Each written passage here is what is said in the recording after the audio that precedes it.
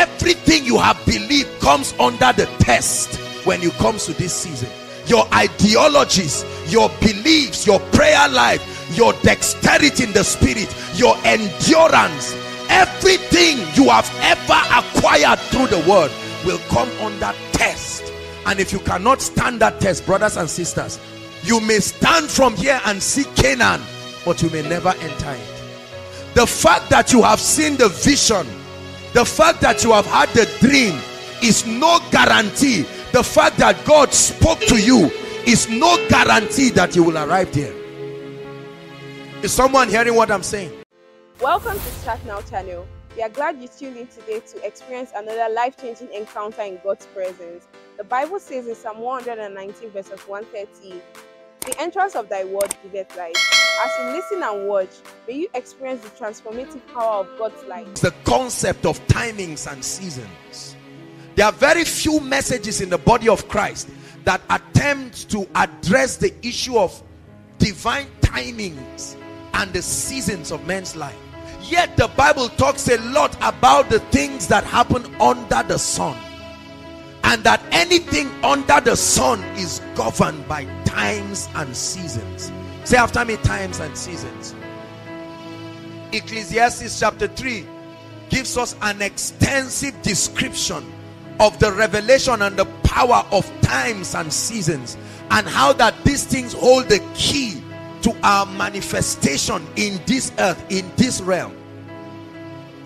And that means if we do not understand spiritual timings, if we do not understand seasons, we may be equipped with the principles, but we will faint because we do not realize that God is working even at those times and seasons.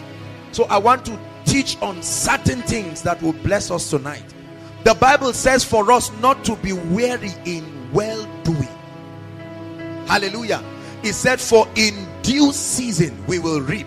Last week I began to talk about how that the Bible gives us a mystery that time and chance happened to them. You remember that teaching? Hallelujah. And so that our part of the equation is not to sit down and keep waiting for the time. The Bible already gives us a guarantee that time and chance will happen to everyone.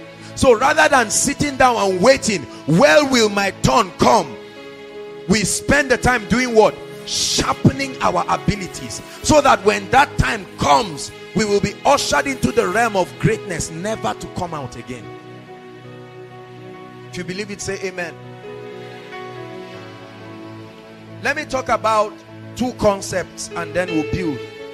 Number one, write this word down: waiting. W-A-I-T-I-N-G, waiting. One word that gets believers scared in the kingdom. Many people have preached all kinds of messages, but tonight I want us to examine these concepts.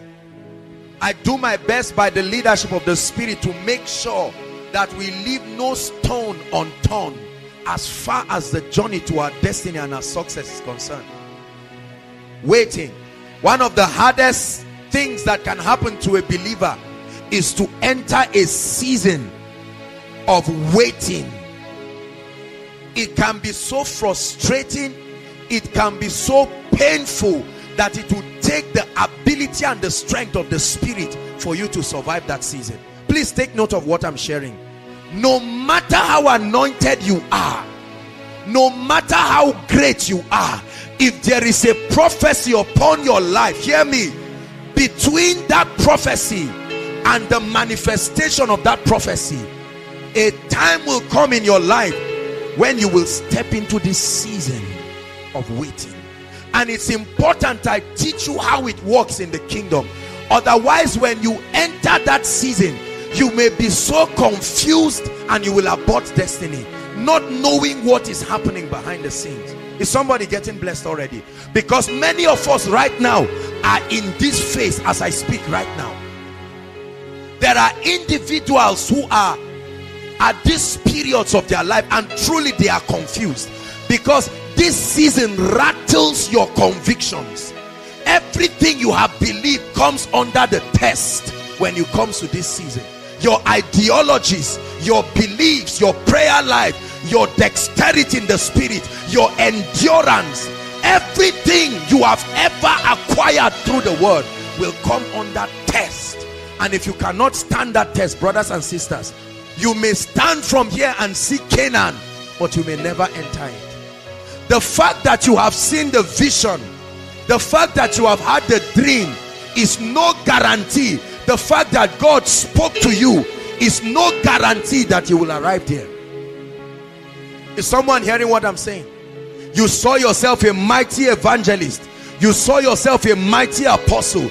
In your dreams, you see crusades. You see a lot of things. In your dreams, you have seen that you are a financial apostle. You've seen yourself doing mighty things for the kingdom. I want to announce to you tonight that between the prophecy and its manifestation are stages and principles, and one of those stages is called the period of waiting. And if you do not understand this, brothers and sisters, you may never arrive there.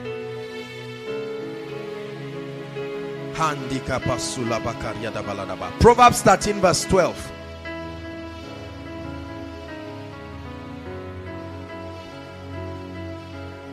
Proverbs 13 verse 12. Let's hurry up tonight. Open your heart. Hallelujah. Now the Bible explains to us. You see, look up please. I've spent my life not just studying on the kingdom, but studying about man, because I'm a man, and I like to know what the components of my creation, my build up. I like to know what my strengths are, not as my personality, but the general man.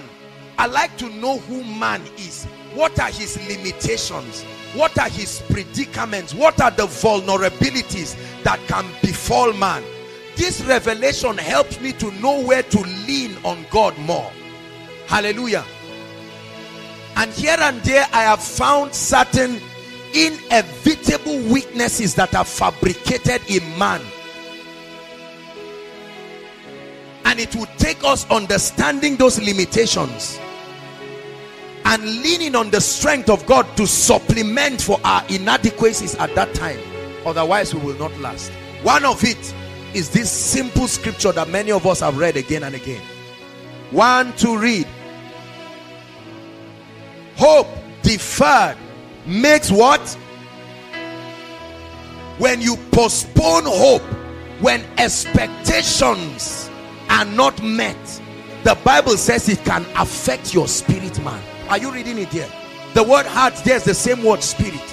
When you hope for certain things, by our natural design, we love winning, we love achieving, we love accomplishing things. Are you getting my point?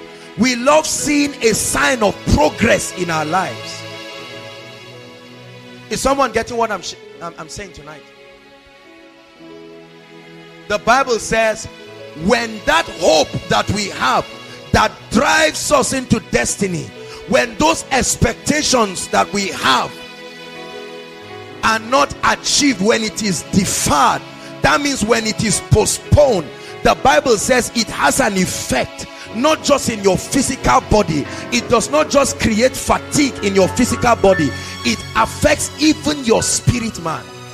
He said, but when desire cometh, it is a tree of life. When you achieve your goals and you hold on to it, there is the joy that fulfillment and accomplishment brings in every man. Hallelujah. That means when the waiting period between your prophecy and its manifestation gets too long, if you do not understand the technology and the provision that has been made in the spirit to carry you through that process, you may never arrive there. Are you getting what I'm saying? Although anointed, although born again, the Bible tells us that there is an inadequacy that is in man, that man does not have the ability to endure, to suffer long forever. That means a time comes in the equation of your life when your patience gets stretched out, no matter how good and godly you are. That means there must be a technology in the spirit that is able to hold you and take you to the place of destiny. Say amen. We believe you were blessed by the message you just watched. Let us know what stood out to you in the comment section. You can also support our channel by liking and sharing our videos, so more people like you will be able to watch these powerful messages. We celebrate you and see you in our next video. Thank you.